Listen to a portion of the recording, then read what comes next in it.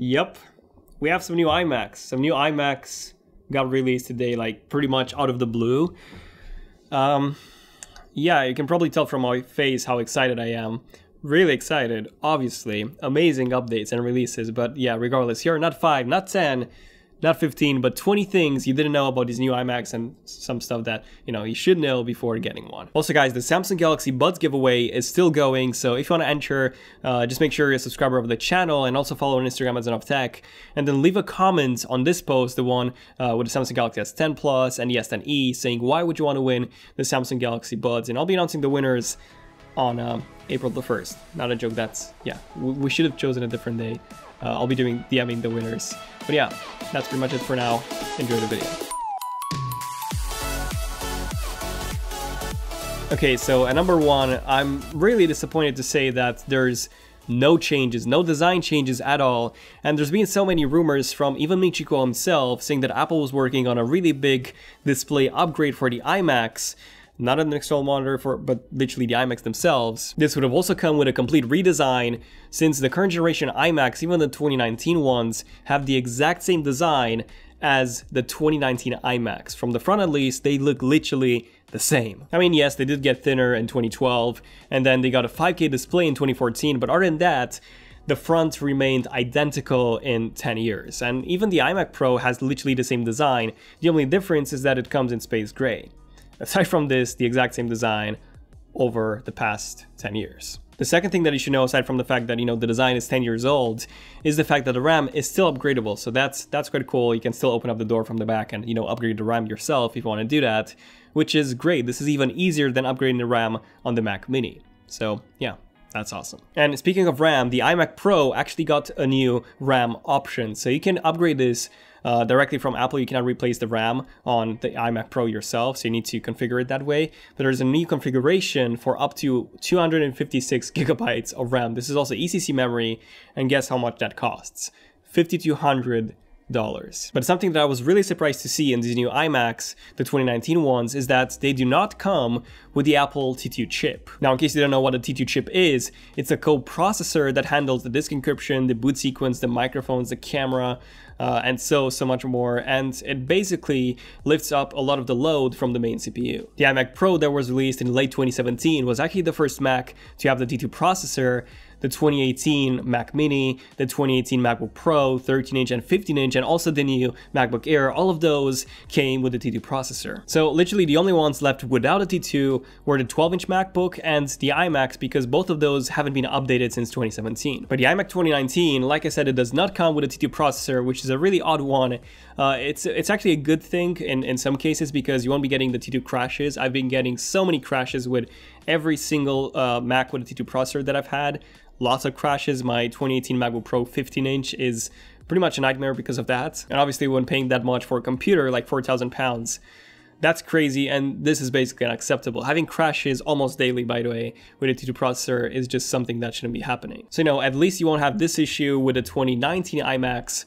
However, it's also a bad thing because this shows that Apple avoided a full motherboard redesign, just to keep the production costs low and the profit margins high. And even though this is not 100% confirmed as of yet, from the looks of everything that we've seen today, it seems like the thermal system and the internals of the iMac didn't get a major redesign like they did with the iMac Pro. Now, probably the biggest upgrade in terms of these new 2019 iMacs is actually the processor. So on the previous models, we had a quad-core chip, i7. This one can go up to 8 cores. Yes, you can configure the 27-inch iMac to an 8-core processor, which is an i9 9th generation processor on the 27-inch model, also up to 5 gigahertz. So this is actually more powerful than the 8-core Xeon chip that's inside the iMac Pro. So that's a pretty massive upgrade from the previous generation. However, it will throttle. Every single Mac, aside from the Mac Pro doesn't really throttle that much, but every single Mac throttles. Even the iMac Pro, like I said, that one throttles as well.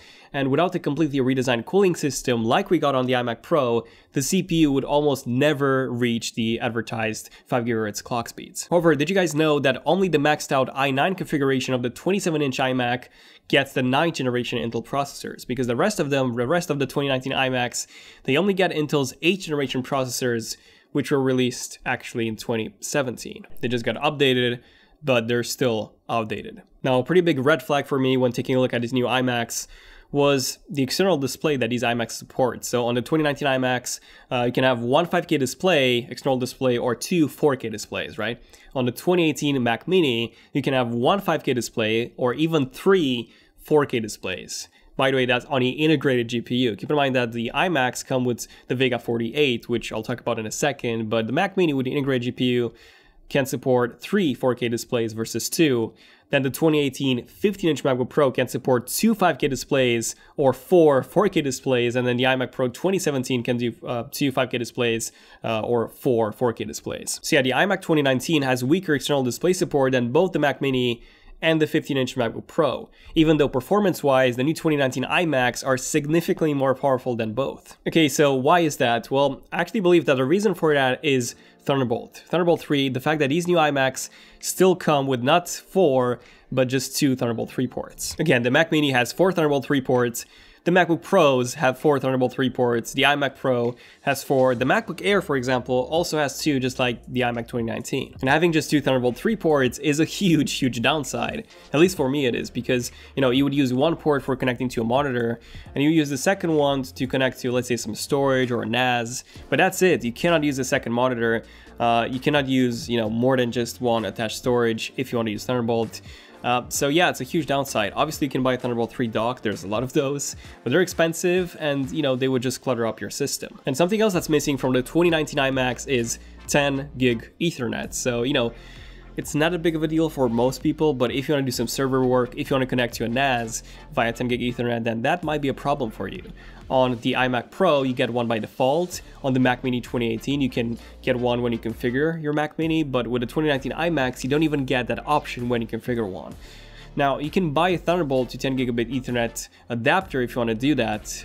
Again, it's really expensive, and two, it would basically kill off one of the only two Thunderbolt 3 ports that you have. But something that's still there is the SD card slots. That one's still there. The iMac Pro has one as well, but aside from those two, there's no other recent Mac that has it. So yeah, if you're into photography and video editing, this could be a pretty big deal for you. Obviously, again, you can buy adapters for, you know, a USB port, but that would basically kill off one of those four USB ports. So it's really nice having one built in. And speaking of those four USB ports, like I said, you get, you know, four of them, but they're actually USB 3.1 Gen 2, which is up to 10 gigabits per second. So that's pretty awesome to have. It's basically the same speed as Thunderbolt 1. Now, speaking of speed, Apple is killing off Fusion Drive support, kind of, and hard drive support. For example, the AFPFS file system is optimized and even designed with flash storage in mind and not hard drives. However, the 2019 iMacs come by default with a Fusion Drive. Now, Fusion Drives do have a small flash module in them. However, you only get 32 gigabytes of flash storage on the 1 terabyte Fusion Drive, and 128 gigabytes on the 2 terabyte and 3 terabyte Fusion Drives models. But yeah, realistically, if you want the best performance, avoid Fusion Drives. Obviously, that flash storage is really small and it would fill up really quickly, so just get the flash storage option. Full flash storage, 1 terabyte or 2 terabyte, even though that's more expensive, trust me, it's worth it in the long run. Now, you know how Ming Chi Kuo and a lot of other sources said that the iMac would be getting some big display upgrades this year, reason why we even made 2019 redesigned iMac concept. Well, some of you might have seen that. The display is basically the same, so there's no display upgrades. It's still a 5K display, 500 nits brightness, 1200 to 1 constant ratio, which is pretty good, and it's still a 10-bit panel. You know, it's 10-bit through dithering, so it's not, you know, actual 10 bits, but it can produce over 1 billion colors. Okay, so the design is the same. The CPU got an upgrade, so what about the GPU?